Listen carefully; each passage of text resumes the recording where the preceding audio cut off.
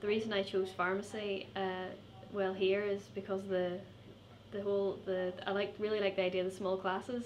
There's only about 32 in my class, so you get to know everyone really well, as well as getting to know the lectures, and also because this course is so new that all your facilities here are brand new, including the labs, and you've got really high tech and brand new equipment. So yeah, so first year is not, I suppose it's basically your core modules like your chemistry, your biology, your biochemistry. It's not too pharmacy related. You've got a pharmacy practice module, but so it's stuff maybe you've done at A level and it's easy enough.